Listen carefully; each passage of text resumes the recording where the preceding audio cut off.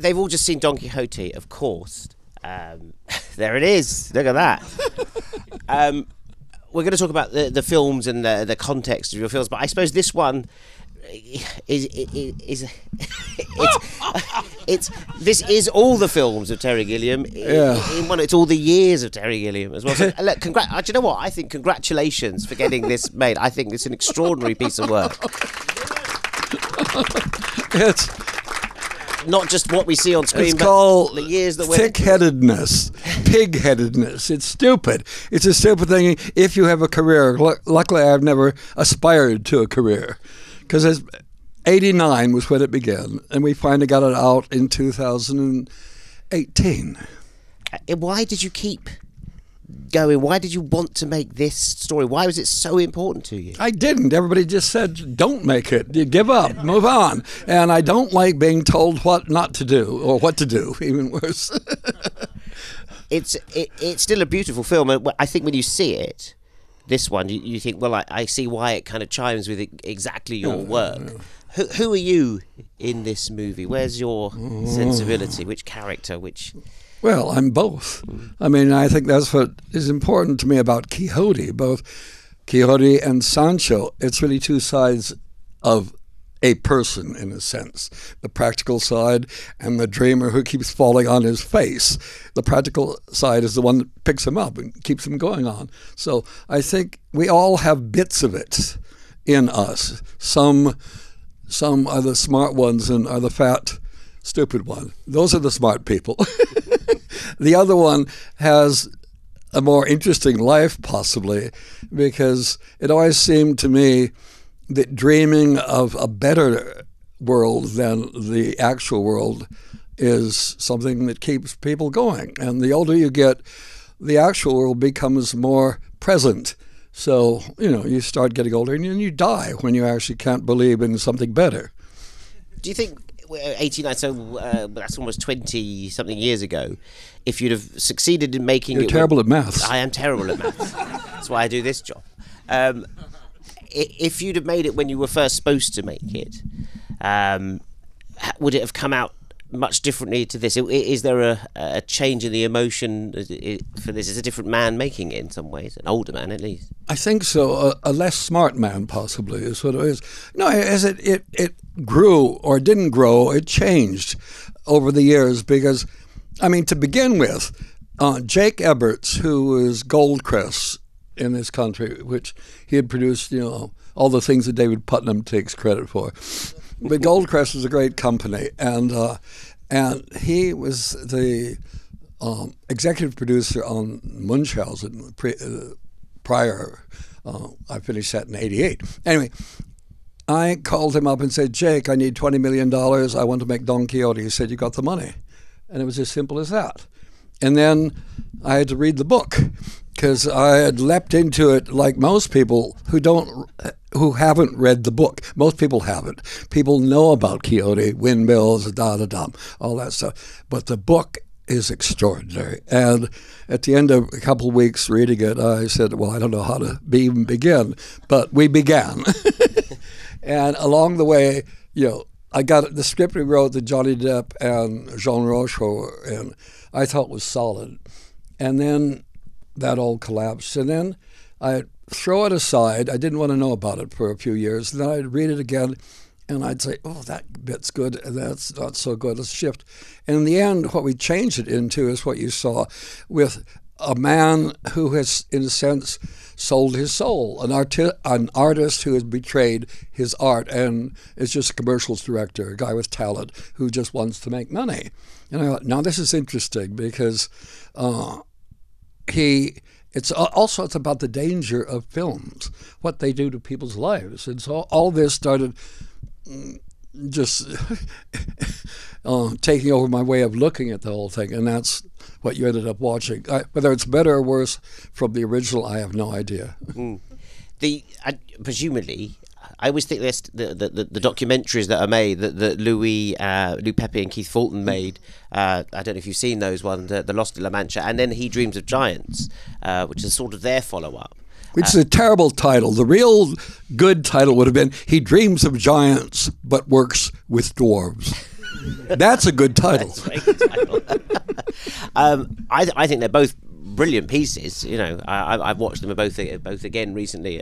One is real and the other isn't. One is made up. Just like Quixote. Yes, so they're the two sides of it. Yeah. Well, how much of that? How much of that was interesting for you, that to see that someone else look at your process, look at the way you were working? Does it throw a different light on it? Well, Keith and Lou I really love, because when we were making 12 Monkeys, I'm very lazy. I don't write diaries, and my memory is terrible.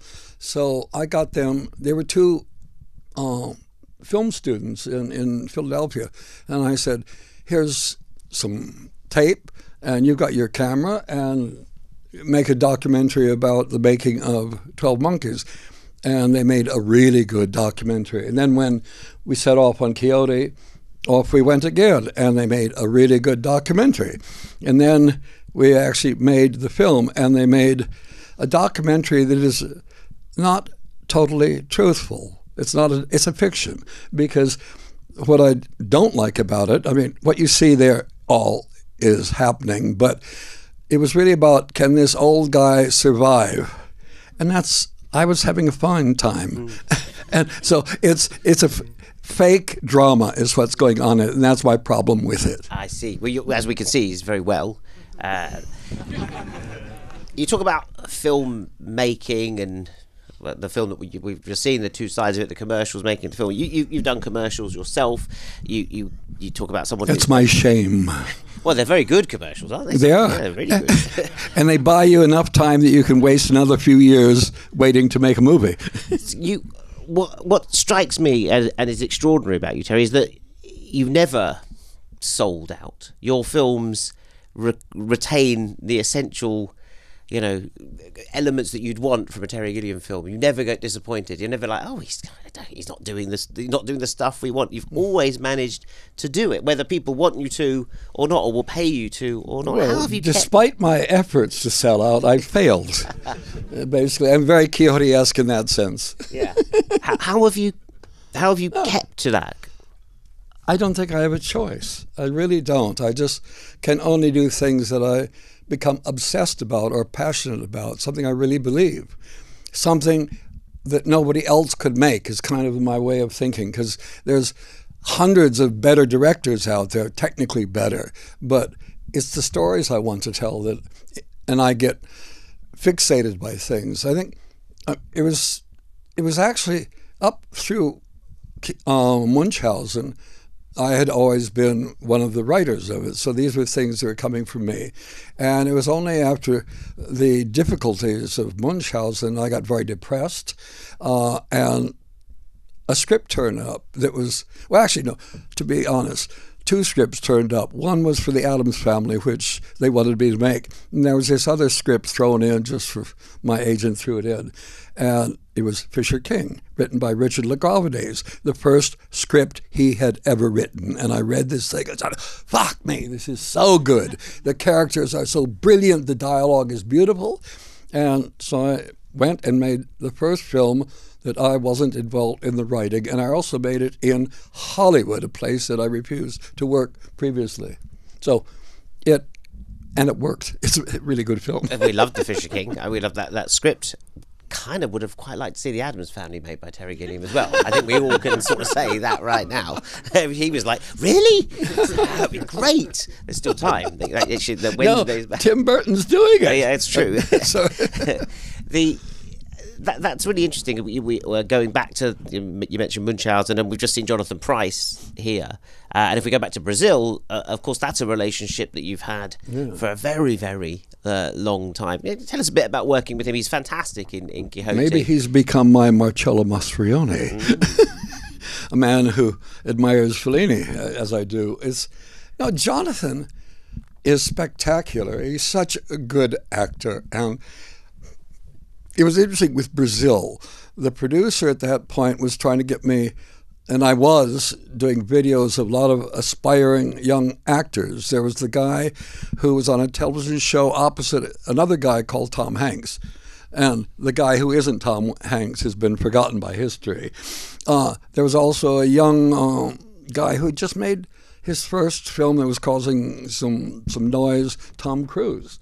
And these people were all interested in being the character that Jonathan plays. And Jonathan, I don't know, I'd been sitting in a cinema or at some screening at one point with him, behind him, and Jonathan, he had done what I had seen him do, I thought was wonderful. And I had a screen test with Jonathan, having put these other people either on tape or had talked to. And Jonathan had just finished shooting a version of Martin Luther, not Martin Luther King, the old medieval fat guy. And he had put on weight for the part, and he had a monk's tonsure. He looked terrible. Maggie, my wife, provided him with a blonde wig that I think was Eric Idle's from one of our films. And I did a screen test with Jonathan, and he was just fantastic. And I had my first fight with Arnon Milchan, my producer, saying, this is the guy for the part. No Tom Cruise, no Tom Hanks partners, nothing. And I insisted on it because Jonathan, and he was wonderful in the film. He was just breathtakingly good. And why not work with a great actor? I mean, they do half of my work, basically. Mm-hmm. I don't direct. I choose wisely.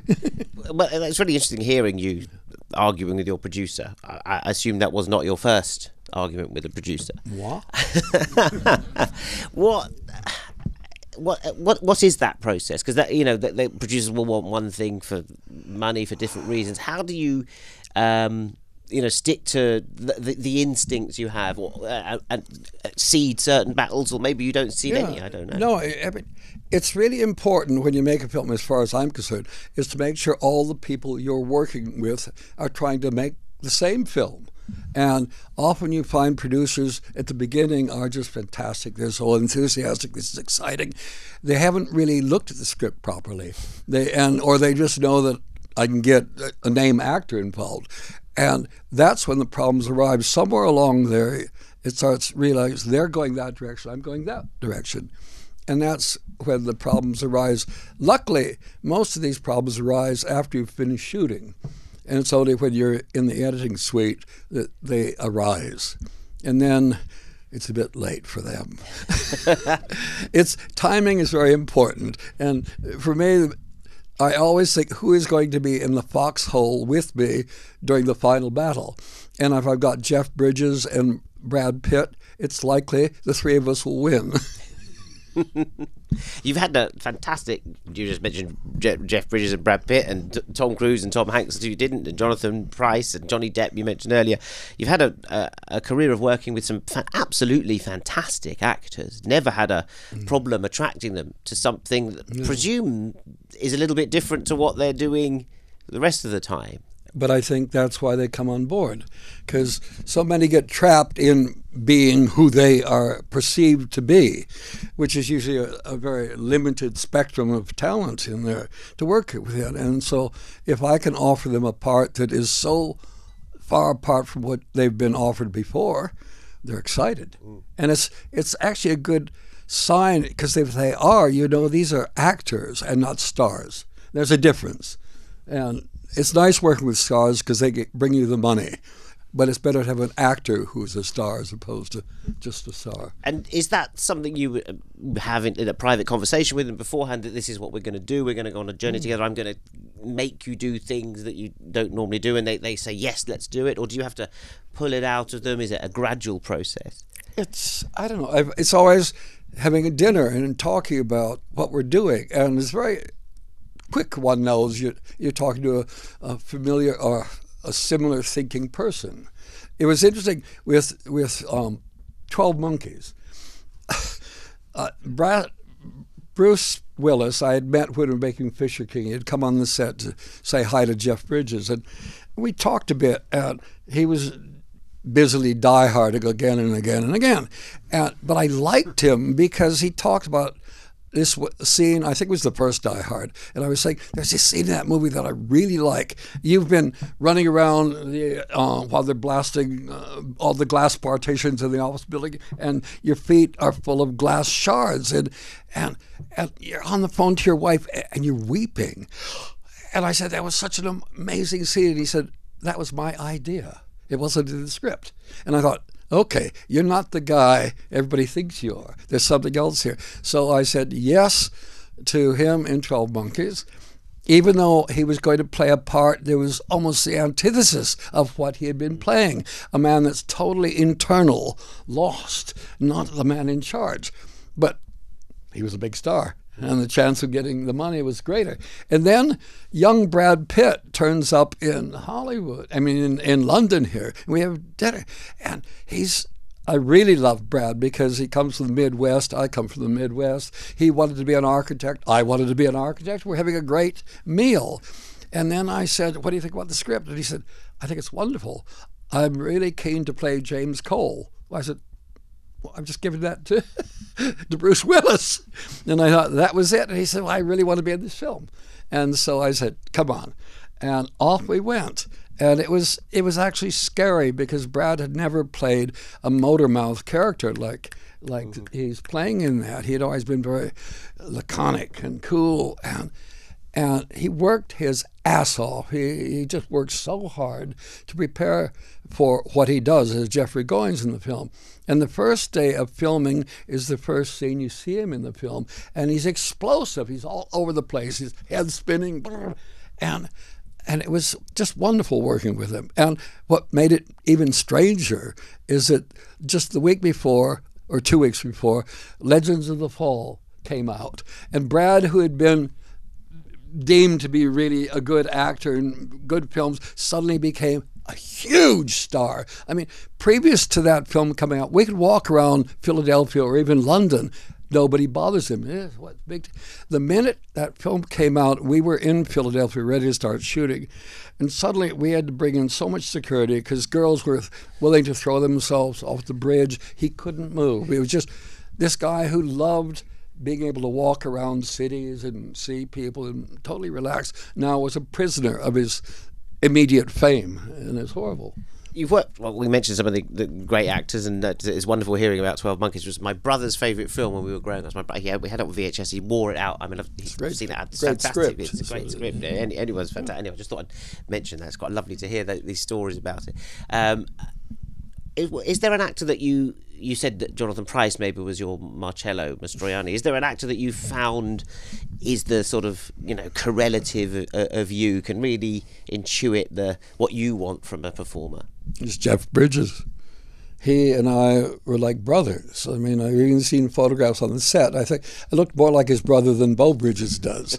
And we just hit it off. And Jeff is an extraordinary actor because everything is grounded, it's solid, it's fantastic, and he's just a joy to work with. He's just, what was wonderful on Fisher King is one reason I wanted to work with him is that I needed somebody to ground Robin Williams and myself. Robin and I became just ridiculously silly the moment we were together, and we ended up in the stratosphere. It was just absurdly stupid.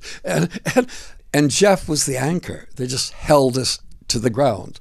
And that's why the relationship between the two of them is so wonderful in the film. And it's real because Robin just so admired Jeff and vice versa. And I think he was so happy to always be pulled back to the ground. And that's why the performance is so good. Sort of talking to you now, when we talk about the double acts that recur throughout the pairs that recur. And then we talked about Quixote and Sancho, both sides of you, and hearing about Robin Williams, the antic side, and then the sort of more grounded side. Is that why you like those double acts? You can get both sides of Terry Gilliam in there. I don't even think that's the first time it's been mentioned. I don't think like that. I honestly don't. I mean, obviously, it's intuitive because I don't intellectualize what I do. I've never wanted to. I don't want to understand what my skills are, in a sense. Technically, I know certain things, but beyond that, I like the mystery. And what was interesting in Fisher King is what I didn't know until the film was finished, that Jeff had become me. His movements, everything about him he was emulating me, and I didn't realize it. And I don't think he did. That's how the relationship got interesting, how you get involved with somebody and you can't see where one of us stops and the other begins. I say it because you're a filmmaker that makes fantastic images, you know, and conjures up fantastic images and shoots for fantastic images. When someone sort of probably say to you, we can't afford that, we can't go for that scene, you can't have a balloon, you can't have more people coming, and you go for them all the time. But you're also every film director must be a very practical person, because they know this, they know that the money's not there, they know that it's a difficult thing to do. So you must be fighting your creativity and trying to balance that with the practicalities of shooting. I think what I'm trying to do is more expensive than the money we have, is almost invariably the case. And so I bridle against the moments when they say we can't afford to do that. I said, what the fuck? It's in this fucking script. What do you think you're just saying? You know, I get really crazed. But what it does do is it triggers so much adrenaline in me, this hatred, this wanting to kill the bastards that are stopping me from doing what I do, that I somehow come up with solutions. Or maybe I don't come up with them, maybe they're forced up. Somehow they happen. And invariably, most of those solutions are better than the original idea. Can we do Munchausen in the story? Okay. Please. Here's how. Munchausen. Okay, I storyboarded the entire film. I had a producer in Cinecittà in Italy. I was working in a country of a language I didn't speak, with people that were far more experienced than I was, and they'd all worked with Fellini. They were his people. And the producer was a man whose great heroes were Alexander the Great, Napoleon, and Dino De Laurentiis. And he was German as well, on top of all that. And it was crazy because it was all worked out. And we had raised $23.5 million from Columbia in America. And the first budget, based on all my storyboards and all the discussions, the accountant said, well, that's going to cost $60 million. He was fired immediately. And then another one was hired. We went through about 4 accountants, all coming lower and closer to the $23.5 million. Finally, one said, oh, that'll cost $23.5 million. He got the job, and off we went. And it was a complete disaster. And after 6 weeks of a 21-week shoot, all the money was gone. Bingo! We were just doing the storyboard. And so the film finance company, who are the film bonders, came in and they said, all right, we stopped the whole production. We stopped shooting. And here's the deal. The Baron cannot go to the moon, is what they said. I said, whoa, hold on here a minute. He's not going. And he's on the moon in the storyboard and the script. Sean Connery had already agreed to play the King of the Moon, and there were 2,000 people on the moon. All, when the eclipse occurred, their heads and their bodies would separate and get lost and never get back together properly. That was just a little idea that we had. And it's like, it's 2,000 people that were going to be doing this. Here's my Cecil B. DeMille moment. And they said, you can't go to the moon. Now, it was so ridiculous because the film had been stopped, dead. And Charles McEwan, who wrote it with me, we're sitting in my office like, what the fuck are we going to go? How are we going to? The Baron is going to go to the moon. And I said, in the end, okay, here's what we're going to do. We get to that part in the film, all the grandeur and the glory that's going on, and he flies to the moon, and we could do a bit animation. There's the moon. He comes, and he walks into my office. And I'm sitting there with Charles, and we're saying, and we'll read the script at that point. We will read the scene that we were supposed to be shooting until they shut us down. And then we'll go back to the film as done. And that was my plan. and in the end, it didn't work out that way. In the end, Sean Connery agreed that being king of 2 people on the moon was not the same as being king of 2,000. So I just threw away several zeros. And we got to 2 people on the moon. And luckily, Eric Idle had become a good friend of Robin Williams. And in many ways, Eric should get the credit for saving the movie, because he convinced Robin, come on down, work with Terry. And Robin did. And that's how we finished the film, with 2 people on the moon, not 2,000, with Robin as king. And it's one of my favorite sequences in the film, because Robin is ad-libbing like mad. Those are not words we wrote. That's Robin on fire, and it's wonderful stuff. Yeah, hearing you talk about that in 2000 and going to the moon, and thinking of your cutout animation, which is probably where many of us here first saw you and first saw your imagination with the Pythons. How has the filmmaking changed for you now that digital and CGI has come in? You seem to still use the do it the old way, if I may say. Would that have saved you a few quid? Would your imagination been different? No, it's just a tool, and I use more CG than people recognize. I really make it look bad, so they think it's something else. These are just tools. I think my problem is that CG makes everything possible, and that's kind of limited real imagination. Because, I've said publicly I'm tired of Marvel movies.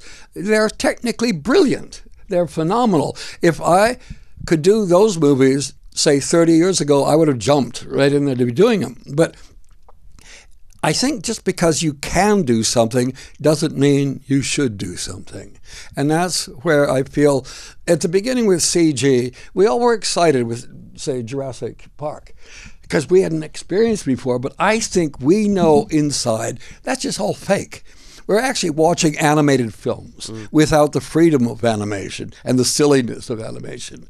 And I think we kind of know it. And that's why, say, in the case of Quixote, that's all real. And I wanted to make it real. Everything about it we shot on location, It could have been more fantastical, but I was trying to balance what's going on with Marvel.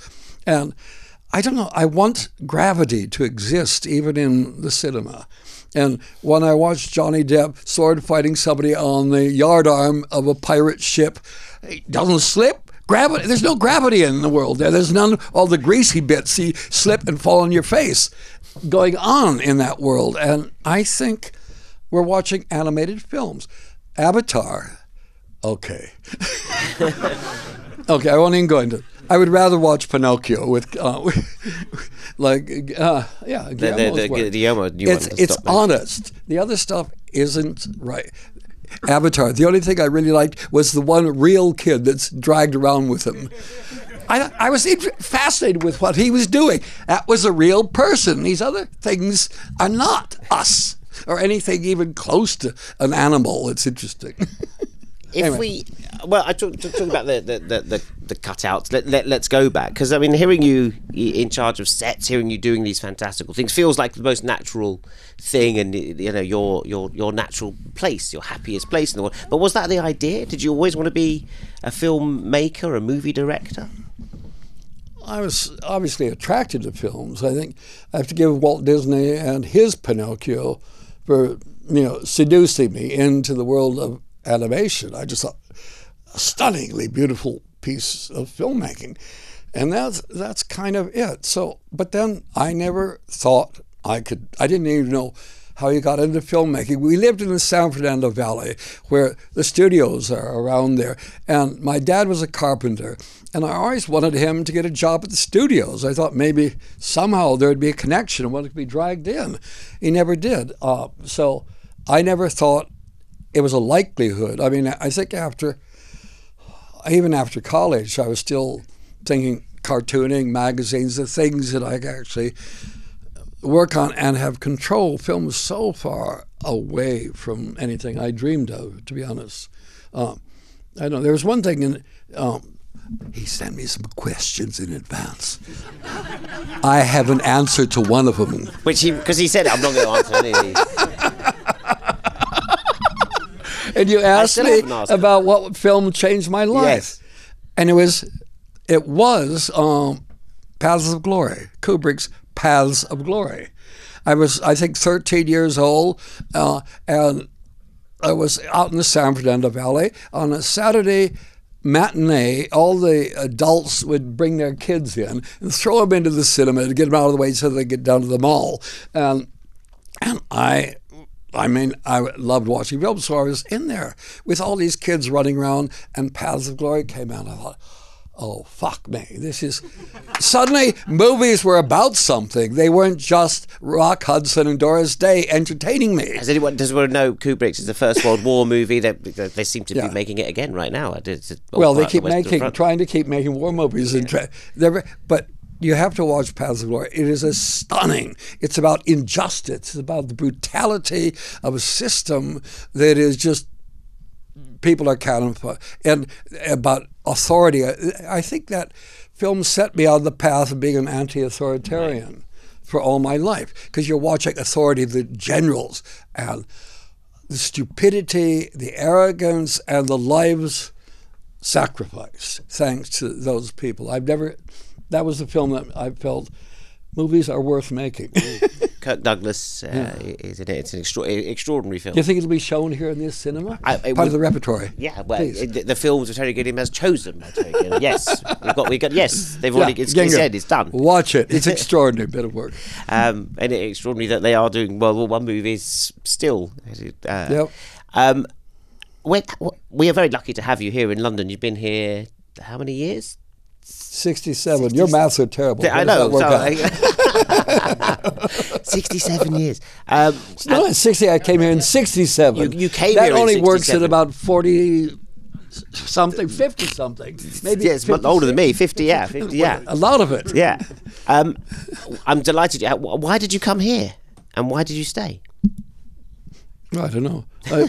Actually, about a year previously, maybe a bit more, I hitchhiked my way around Europe. I escaped America.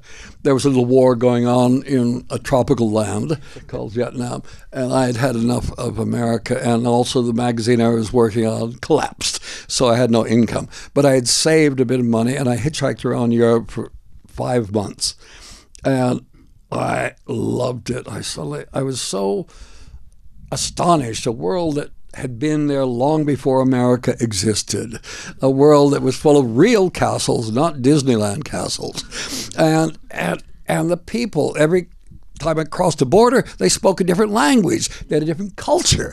I loved this. This was just fantastic, and so I came back to America. I worked in advertising for 11 months and said, fuck this, I'm out of here. And came to England because it was one of the languages I almost spoke. And I got to England and I thought, it was the first time I felt free because I wasn't responsible for the country. America, I felt as an American, I bore some existential responsibility.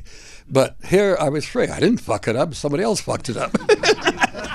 It's anyway, that's it. And then I stuck it out. Given you mentioned the anti-authoritarian nature, the streak in you, to come to England, which is the establishment place, and then to mix with that Cambridge lot that you fell in amongst. 6 white males or 5 white males. I was almost one of them. Yeah. I was the 6th one. Yeah. Okay. That sensibility. Tell us a little about that. How did that even become part of that group? In America, I just loved Ealing comedies. I was a huge Anglophile. I loved the comedy of the country. It was this weird self-deprecating. I loved the class system because it's easier to make jokes when, okay, he's upper class, he's middle class, he's lower class. You know where they fit in the system. So it's easier. It's more mechanical, the jokes you can make. And so I got here, and while I was working on this magazine in New York, we did fumettis, which is the Italian word for puffs of smoke. And it's basically like comic strips, except it's photographs of people. So you're basically making films that don't move. You're taking still photographs. People still speak with balloons. And there was one we had written about a man who has an affair with his daughter's Barbie doll. The details are a bit complex. We never show them, luckily. And there was a group of young comedians who had arrived in New York on the coattails of Beyond the Fringe. Peter Cook, Dudley Moore, Jonathan Miller, blah, blah, blah. And they were called Cambridge Circus. And there was one guy who stood out of the crowd, as he always has, John Cleese. And I got him to be in one of our fumetti, that fumetti I was describing, where he would work for $15 a day.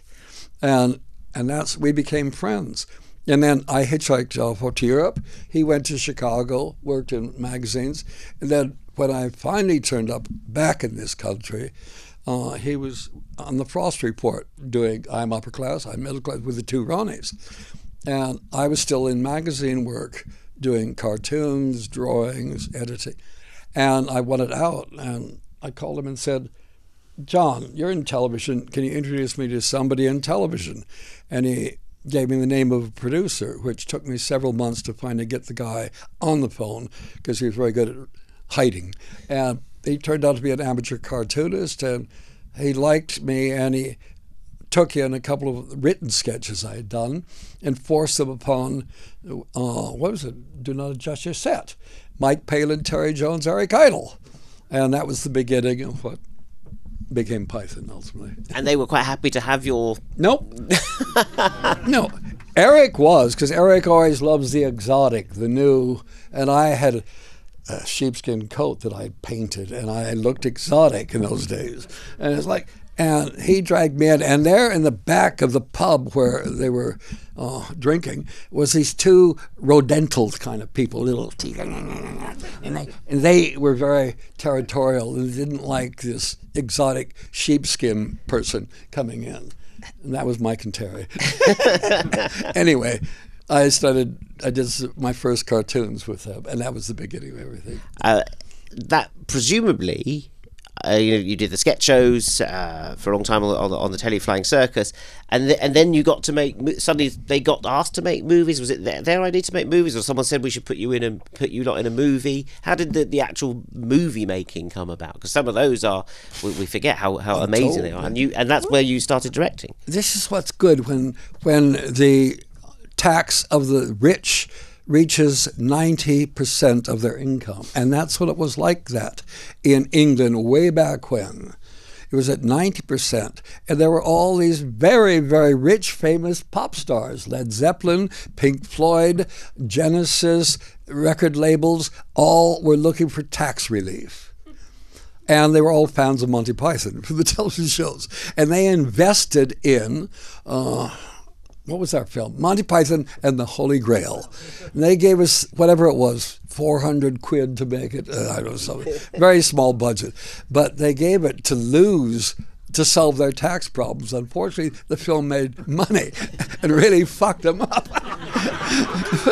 But that's how it started. So there's the money, and there's Terry Jones and I both thinking we want to be film directors. We thought we could do it better than the TV show. We could blah, blah. We were so full of our own arrogance. And the group agreed that anybody named Terry could direct. There was two of us, and because they knew directing Monty Python is a dog's body job. But Terry and I got out there, and we learned on the job, and the film was a success. And so you both directed Grail? Yeah. And did you both do Life of Brian? No. Once is enough. Right. I'd snuck off in the interim, done Jabberwocky on my own, and I realized, unlike the Pythons, all these great actors would listen to me and do what I asked. So I said, fuck the Pythons. I said, I'm on my own. And so Terry did Life of Brian, which I think is our best film, frankly. But you're in it. I mean, you get to... Yeah, I get to make a fool of myself. Yeah. I get to hide behind lots of grotesque makeup, yeah. So when Jabberwocky, you're up and running now with your own career and your own ideas as a filmmaker. Did that very quickly become this is what I'm going to be doing? This is easy, or could you say then that whatever years it is now, 15 films later, you'd be here with a great body of work behind you? No, we're still just playing around. It was the fact that Life of Brian became the moment when George Harrison entered our lives seriously. And he put up the money to make the film and to get it released. And then we had formed a company called Handmade Films, which was George and Python. And Dennis O'Brien, who was the capo of the thing, the financial man, and became our manager, he wanted to do a film that had all the Pythons in. And I was trying to make Brazil. And there was no interest in Brazil because what's that? And one weekend I came up with the thought of Time Bandits, of a kid. So it's a movie that's going to be shot from a kid's point of view. And I didn't think a kid could hold the whole thing together, so I surrounded him with a gang of equal-sized people, the Time Bandits. And that's what basically happened. We made the film. The script had been turned down by every studio. The finished film was turned down by every studio. And George said, well, fuck them. I'll put up the prints and advertising. And we got involved with a small distribution company that hadn't had a hit in 10 years. We put the film out in America, and it went to #1 and sat there for 5 weeks. And that was basically the beginning of me being credited as a film director, because there was no explanation for it. The studios, what the fuck? Who is this guy? He must have the magic touch. And that's really the kind of it really is, you become a talisman for success when you've done something like that. And I was able to live off that for a couple of years at a couple of films before they discovered the truth. How often have you had to sort of pick yourself up and dust yourself off? Like you say, Munchausen, there's always a sort of financial bit that gets you annoyed, or or clips your wings, or it brings you into contact with someone. How often have you used to sort of reset and sort of say, I'm going to go again? Fear and Loathing in Las Vegas, for example, is it a sort of change doing Hunter S. Thompson, and yet it ends up filtered in through that Gilliam lens again and looks like a Terry Gilliam movie? I don't know. I had a good run during the 90s. Let's put it that way. Really? It goes on. You get on a roll, and it seems to work, and then good things approach you. They actually do. You become a magnet, and you get better scripts. And so things like Fear and Loathing, Fisher King, 12 Monkeys, these things arrive, and they tend to be things that, strange enough, nobody else wants to do because they're not the current hot idea. And I'm the guy that I was the dustbin for really good scripts, where they ended up ultimately. And that's what was wonderful. But there was a role I was on there, so I make a film, it's successful, you get another few. And then certainly sometime in the 21st century, it all started getting more difficult. Because the films didn't make the money for various reasons. There's so many reasons why a film is a success and a failure. It's not very simple, but at least you need somebody or distributors who can actually afford to promote the film. And because it's not always about, you mentioned stars bringing things earlier, but you've had huge stars in films. They don't use Brothers Grimm, for example, with Matt Damon and extraordinary cast, and so you don't, even after all this time you don't really know. You don't. Nobody knows anything is the reality, and that's why you can only do things you believe strongly in, and hopefully you're not alone in the world. And I just go, hopefully I'm in touch with enough real people, as opposed to Hollywood is a very tiny little village that controls so much of the world and how the world is perceived. But it's maybe 5,000 people that are making all the decisions and have all the money. And so I've had friends who, specifically a casting director I work with in America all the time, and one of these really intelligent people with great taste, wisdom, and an awareness of so many things in the world. She wanted to get into production, and she finally did years ago at 20th Century Fox. She was an executive producer.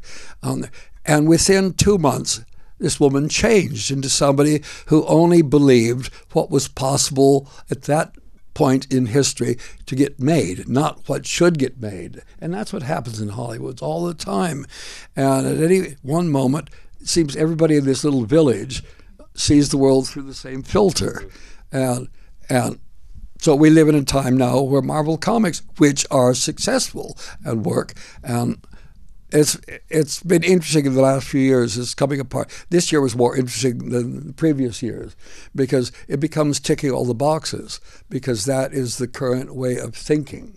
We should be doing these things. And this year was a bit more interesting, the films that came out. What with you? You mentioned your casting director, and you mentioned the films that we've seen how Terry's films are sort of unique voice. I can't really sort of compare you to other filmmakers in a way, but you mentioned Fellini was someone that you really admire. Who were the other filmmakers that you've admired? But and what have you taken from them into your own? That I don't know, yours is so unique. I can't really sort of see that. Oh yes, that's taken from so and so. Well, look at Brazil. I'm stealing from the tracking shots in Paths of Glory. Boom, simple. It was Kurosawa, Buñuel, Fellini, who else? I got a thing called nominal aphasia. The shutter just came down. Okay, Stanley Donen. Fantastic, Stanley Donen. He made all those great musicals. I was at the Sundance Institute years ago, where I met this young guy that he had a script nobody knew what to do with, and Stanley Donen was in the group of the professionals. It was me, Volker Schlondorf, who made Tin Drum, and Stanley Donen. And the script came in, and Stanley and Volker said, I don't know what this is.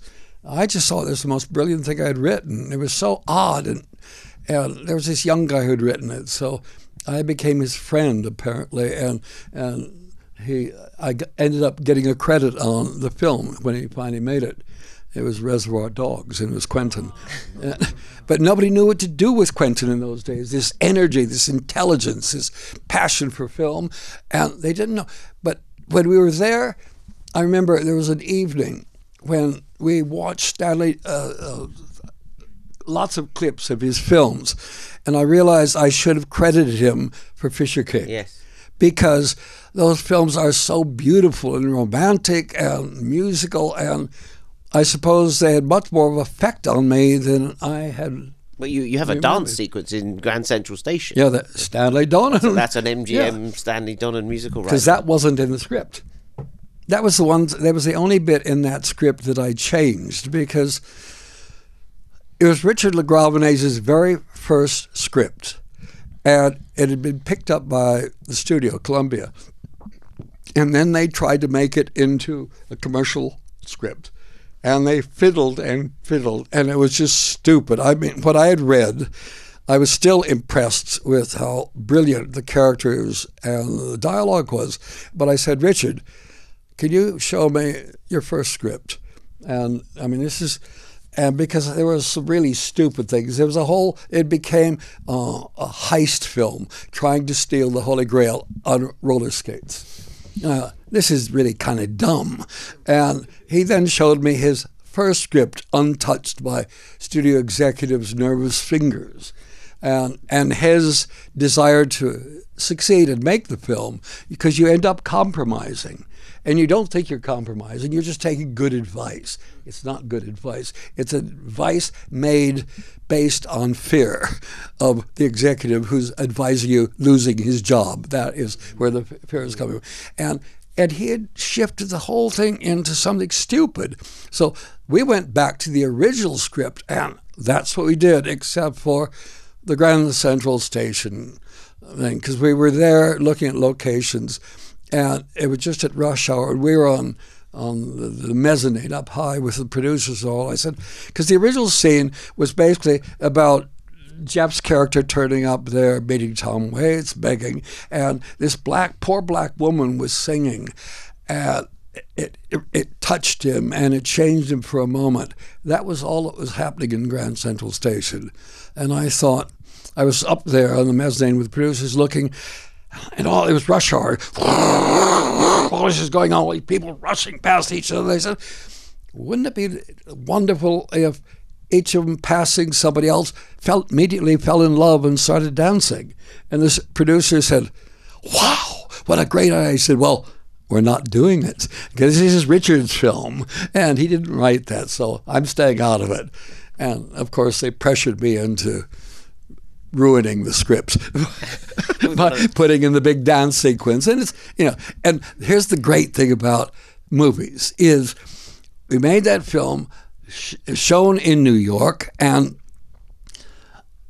first thing I heard about a woman coming home after watching it at night, and she walked past her house. She kept walking and walking because the film had transported her.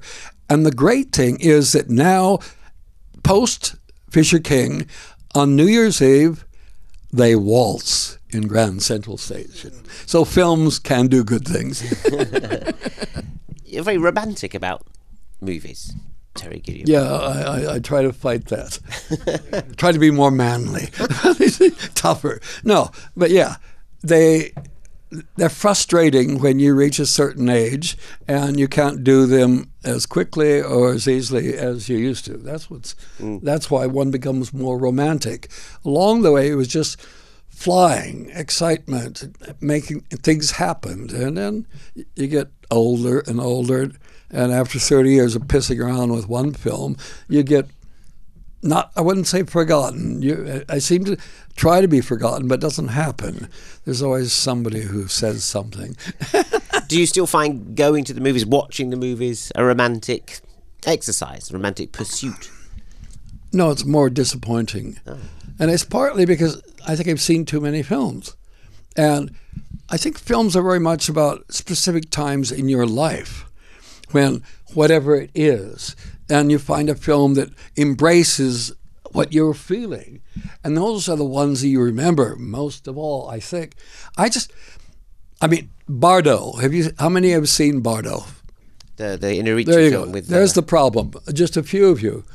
And there are some of the most extraordinarily beautiful cinematic moments that I've seen in years in that film. But it's 3 hours long. And that is a huge mistake. But it's worth. It's on Netflix. And it's on Netflix. That's the problem. It's not on a big screen. But it's not. Sit close to your screen. Yeah, like that. I saw it on the big screen. Oh, did you? Yeah, Okay. I got lucky. But it's. I'd say the first 20 minutes, half hour, is as good as you'll ever see for cinematic experience, and then it goes on. And on and on. It's like, come on. And there's sort of a sickness that's taken over. Babylon, on and on and on. Irishman, on. It's the idea of 3 hour films is a bad idea. That's all I can say. I don't know how long Paths of Glory is, but it feels... It's probably 90 minutes, is it? No, maybe it is, Yeah, it's probably, I bet it's 100 max. Yeah. Films that really can punch their weight and really leave a mark on you. And it's kind of, I don't know. Length is not really everything. It's can you maintain the audience's involvement? It's like, and at 3 hours, you just get tired, and bladders need bladdering. Have you ever fallen in love at the movies? Have you ever fallen in love at the movies? Fallen in love with the movie or during the movie? Yeah, both. I don't know. I think there's been plenty of moments when I don't know if I fall in love. It's usually just amazement, where I'm just taken by an idea, a way of looking at the world that never experienced it. And those are the things that just blow me away. As Kurosawa did that. His use of cameras, Seven Samurai, any of those films, they're wonderful. And then it's very interesting how then Sergio moves in and carries on, and they're never as good as the original. They're good in their own right, but I'm afraid the originals have the impact. And I think I feel like a junkie who can't get a fix is what I feel. I really want to experience films the way I did when I was 20 years old. hard. And I mean, maybe that's what we all fall in love with them at that stage, at that age, and then you're trying to chase that hit, that dragon all the way through, trying to recapture it. Yeah. I mean, your films still seem to be about the urge to recapture that moment, to chase that dream. I'm trying to find some innocence out there that I can, degrade. One of the questions I did send you was about film posters, because I feel that images are something that's so powerful to you and start you off. Did you have film posters? Nope. Never. No, you made me think about film posters, because I didn't have. I didn't have posters on the wall, I suppose. I'm not sure if I couldn't afford it. Probably that was the main reason. But no. But the ones I remember are Saul Bass's film posters. Man with a Golden Arm, Anatomy of a Murder, Vertigo. This was a great, great poster maker. But the ones I really like are the ones done in Poland and Romania. They are just stunning because they're abstract. They leap away from it. I mean, Hollywood has just become, over the years, has just put the faces of the stars up there, and it's always made me crazy. Because I just want to lure people in via an abstract route, and we're losing abstraction. Everything is so presented. It's so a nice. We are becoming emojis, and we're up there being stupid, looking like idiots, and that's kind of what it feels like. I mean, the battles with Brothers Grimm, I had a huge fight because it was just going to be Heath and Matt. And Heath didn't want it. He wouldn't be photographed properly, but it's boring. I've got somebody who worked with me on Holy Grail, a great designer, Lucinda Cowell. She made some of the best posters out in Hollywood, and the poster for Brothers Grimm that she made is just so utterly beautiful. It's Red Riding in this dark wood. It has emotion, where the others are not emotion. They're just, we're selling you, you, and you. And that's it. And that's not good enough. It's a thing that's, I suppose, with my films, I'm trying to move from the literal to the slightly more abstract, where your mind has got some space to play in. That's all it's about. And do you have any now? Do you have them in Gilliam Towers? Do you have posters of your own films or other people's films? Yes, I'm afraid I do. But I don't have all of them, you see. Oh, there's too many. Because our walls are limited, you see. You need to be extended. There's a great poster for Dr. Parnassus that was never used. It's Lily Cole, scrunched up. Actually, she's naked in some kind of an Alice in Wonderland thing. It is a stunningly beautiful poster, but the producers wouldn't go for it. One of the other questions I sent you, because I'm always intrigued, your sets. I've had the privilege to be on them once. They're kind of extraordinary places, and we get a little glimpse into your sets with some of those documentaries, the La Mancha, etc. Is there someone that you would like to go to their set? If you could travel back in time to anywhere in the world and go to a film set and see a scene being made or a film being made, who would you go to? I don't know. Maybe Dr. Caligari, to see what that looks like in the reality. Look back to German Expressionism. German Expressionism is a great. I mean, that's where Brazil was born, in German Expressionism. It's again that thing where, and almost everything I've done is a bit theatrical, because I'm not trying to be real. I'm trying to be. That's what I love about theatricality, and what I love about German Expressionism. It's another level, and it leaves space for each of your imaginations to go. And so each of you should experience a different film. And I love the idea. My version is real shit. Yours might be better. You would have loved it in Berlin. Yeah. I could see it in Berlin in the 20s. Yeah. Fritz Lang and everyone. Amazing. You'd have had a great amazing time. Yeah, you'd have been all right. But then. I couldn't get a job because they were doing that kind of work. Terry, they're about to say you've got a whole season of films here at the Garden Cinema, which is fantastic. What do you think when you see your films gathered together. Do you see a through line? I mean, there's me throwing up sort of odd theories about the double acts, and you go, when you see them together. I'm not going to watch the whole series. Fuck, I got a life to lead. No, what I do like is I don't watch my films after they're finished, because it's been such an intense period, and you just want them out of your life. And I like the idea of waiting 20 years and then watching them just like a punter. And I've had to.